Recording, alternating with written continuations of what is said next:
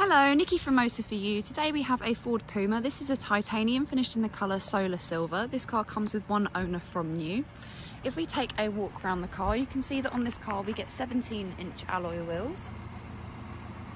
If we then start to make our way around the rest of the car, to the rear of the car we have privacy glass, and as we come round to the back of the car we can see just coming across this rear bumper here we have rear park distance. If we then pop open the tailgate, once inside the car you can see that we get electric windows all round. We also have electric folding mirrors on this car with your window lock just above. To the right hand side of the steering wheel is where the headlights are located. On this car we do have the option of automatic headlights. We also get a multifunctional steering wheel on this car. On the left hand side at the top is your cruise control with a limiter with your volume and your mute button at the bottom.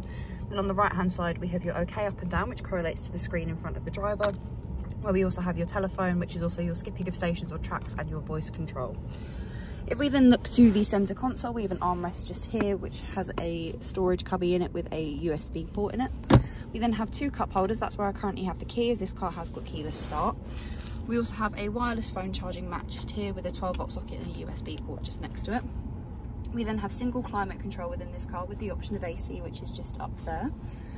If we then look to the main screen on this car, we do get a visual representation of the rear park distance, as you can see on the screen just there.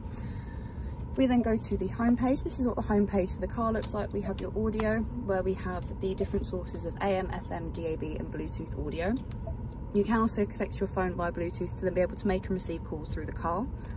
We then have the navigation, so at the top is where you would input your destination, and then this is what the map looks like. And then if we go to settings, we have your normal settings kind of at the front, so your Bluetooth, your phone, navigation, radio, general settings. Then on the next page we have your vehicle settings, which is the serial number. We also have the seat settings. Here we have the option of massage for the driver and the passenger, and you can choose for it to be low, medium or high, and then rolling up or down the back. And then if we turn this off, you can then see that we can then also isolate different parts of the seat as to which would be preferable for you. If we then have a look at the seats of the car,